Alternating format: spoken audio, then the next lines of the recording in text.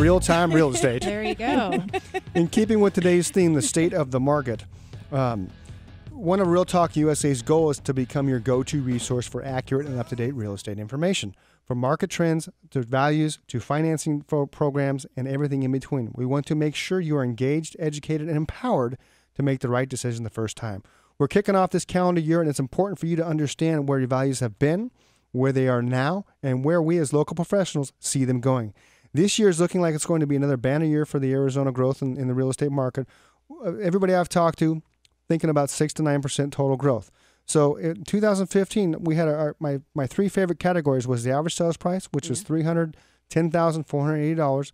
The average home size was 2,211 square feet. And the average market time we saw was 71 to 79 days from list to sold. This will be up on the website, realtalkradiousa.com, under the real-time real estate video highlights section. That's a summary of 2015. Again, we're all kind of thinking that 2016 is going to be phenomenal. Would you agree, Scott? I would agree, yes. And what about you over there, Susan? I would agree. I think we're going to see some steady growth, and but I do think the sellers are going to need to be a little bit more patient than what they have been in the past. I agree with that because I think towards the end of 2015 we saw a little bit more longer market times. Yeah. We continuously had three months of inventory, which was odd.